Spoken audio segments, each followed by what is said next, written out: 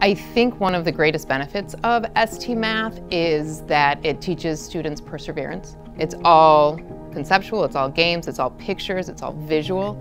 And so students are able to develop mathematical concepts in that way versus reading and reading and reading.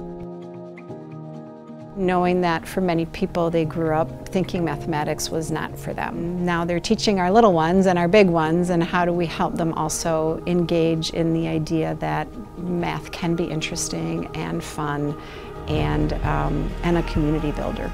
Students of all levels have been able to grow in their understanding of math.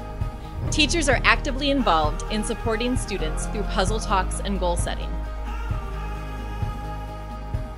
Students struggle, they often give up. And I think what this program teaches them is, I'm gonna struggle, so what's my next step? And the idea of what I did is not working, I need to try something new, is a lesson that I think is really important for our students to learn, and I think this program does a really good job of teaching them that.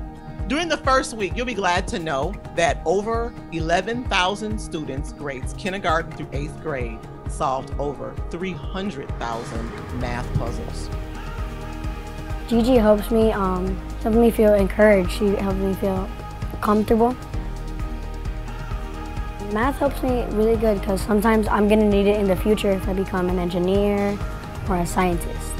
I like how it's just plain old fun, and each single math problem is equally different, and they're all equally fun in their own way. I never felt, here's the program, go make it work. It's up to you whether or not you're successful. So I've always felt a strong connection and a strong commitment, not just to me or to the math department, but actually to the students, to the children of Milwaukee Public Schools, from everyone that I've been involved with Mind Institute, just really focusing on what can we do to make this successful for you. I was the student that would always say, why would I ever need to use this again in my life? And although I was good at math, I was frustrated with it because I didn't see the real world applications. For the last 8 years, even with the pandemic, we've been able to close the achievement gap by 10%. That was something that we've accomplished and we've always been able to replicate. Now our focus has shifted, and we want now to start seeing kids, become proficient.